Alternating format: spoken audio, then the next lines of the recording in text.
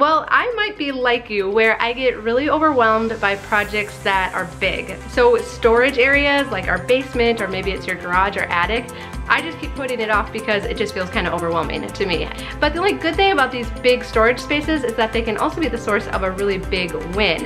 And so today I want to share with you 3 tips so that you can quickly and easily simplify your storage space.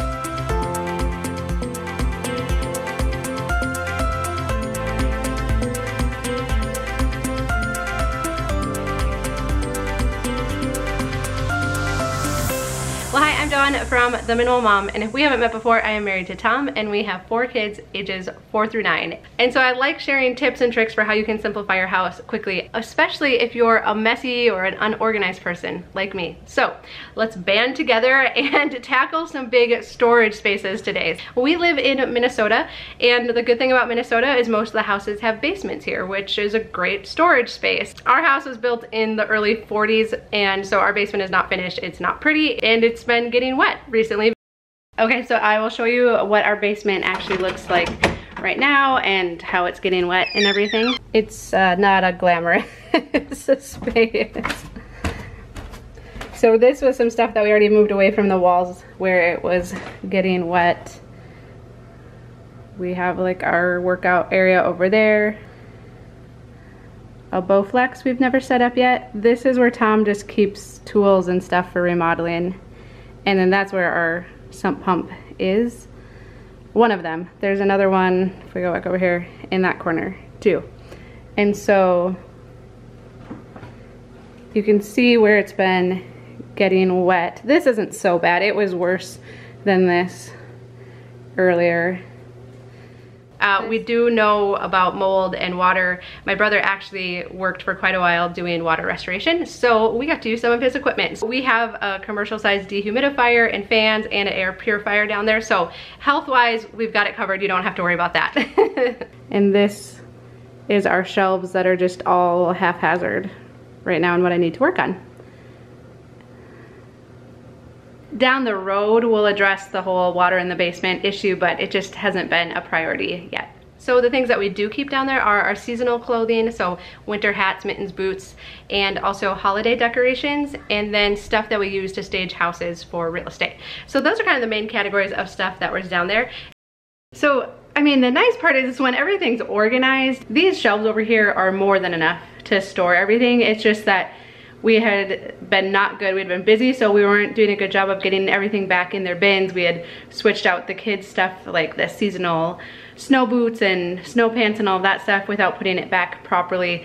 We've been working on projects like finishing the kitchen, and that stuff was all down here, and so it just hadn't gotten any attention lately. The good thing is, I know because we have simplified so much that it can all get put back together really quickly. It's just literally taking the time to do it. So that's what I'm hoping to do today.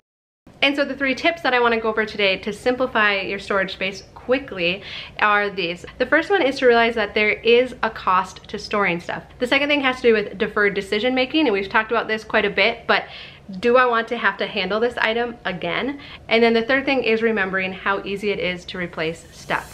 For this project, I decided that I actually wanted to bring everything upstairs because I wanted to be very intentional about what I was putting back downstairs on the shelves.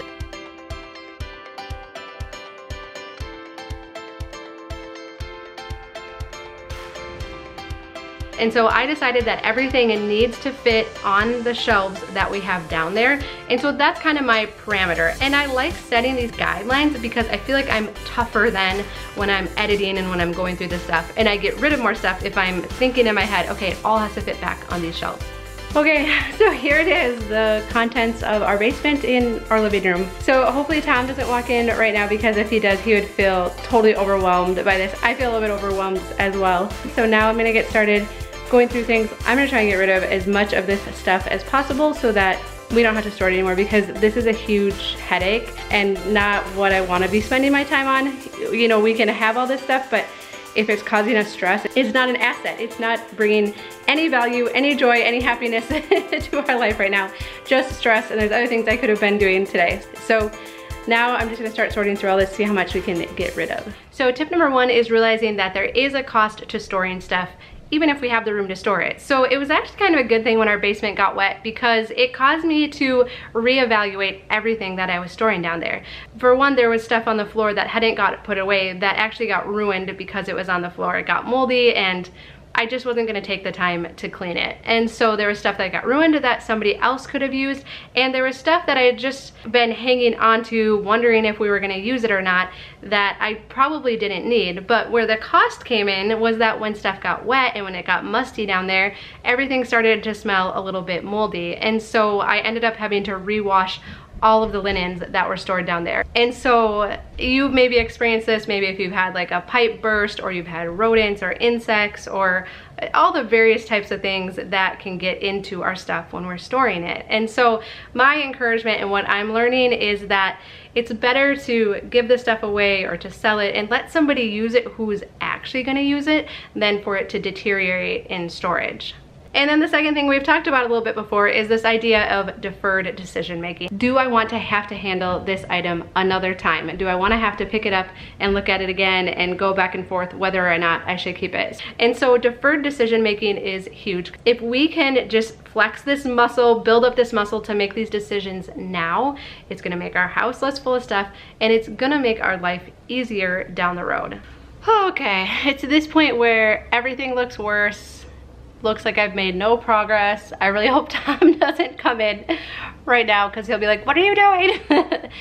But I think what I need to do is start moving out some of the stuff that I'm deciding to get rid of and kind of clear up some space, and then I will feel like I've made progress, and it'll all feel better. So I'm gonna work on that. And then the last tip is remembering how easy it is to replace this stuff. You know, a lot of times when we go to simplify and declutter and clear things out, we all of a sudden go into this like scarcity mindset of like, oh my goodness, but what if all of the stores and Amazon and garage sales and other people's houses, what if they run out of stuff, and what if I can never get a good deal again? And everything in that basement was something I got a good deal on. Like I'm super frugal, right? And so it was all secondhand from garage sales, from a thrift store, something someone gave to me. I mean, it was all stuff that I acquired very inexpensively, but then when it comes to clearing it out, all of a sudden, you know, I'm like, oh, it has so much value. It doesn't, right? Like I found this pillow at a garage sale for $1, and it's really nice looking, it's really plush. I thought either I could use it how it is, or I could recover it, or I could use the stuffing in it for, you know, another pillow. $1, you can't pass that up, right? And so now here I am having to decide if I should keep it or not. I had said earlier that if I haven't used it in the past year, I'm just gonna get rid of it. But then I get caught up on something like this of, oh, but should I, you know, keep this? And what I need to remind myself is that there will be more pillows for $1 at a garage sale. This isn't the only one out there. It has never been easier in the history of the world to replace stuff. And so I just have to remind myself that even after I get rid of stuff, I'll still be able to find good deals if I need to replace some of this. And I know, I'm like you, I don't want to have to rebuy something I already have, but the chances are if you haven't been using it, you're just not gonna need it in the future, or if you did need to replace it, you'll be more creative. I borrow things so much more than I ever used to, or I just get by without them. And so I'm guessing that'll be your experience too. All right, so here is all of the stuff that we are gonna donate and to get rid of. But this is the really fun part. These containers are all empty now. So that is, there's even some big ones back here. So that feels really good. A lot of them weren't like full, but just to have those empty.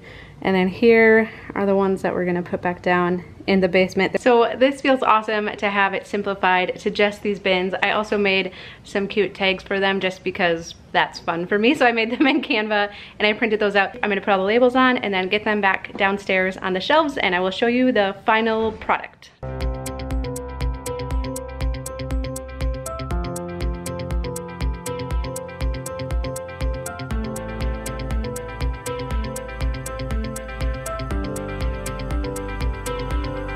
All right, doesn't this look so much better?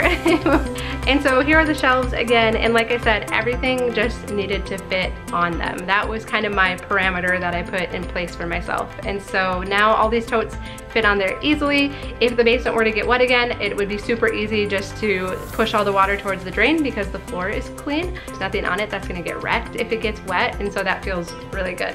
And I will show you really quickly what we are keeping down there. So this is kind of my extra kitchen stuff. I don't like my kitchen cabinets to be overflowing, so stuff I don't use on a daily or weekly basis, I just keep down here, along with some stuff for entertaining. And then I have my bin of seasonal clothes, and then winter stuff, and then my staging bins. Down on the very bottom I have my sewing machine, a suitcase, and some extra winter boots. And then we also have like an inflatable bouncy house that we set up for the kids in the winter. And then I have my grandma's milk glass and a space heater. And then our bins for Christmas and Easter. And then on the very top, we just have some area rugs that we use for staging. So it's still not a super nice basement, but it is organized. All right, so my biggest encouragement to you is to just get started. You don't have to do it like this and pull everything up.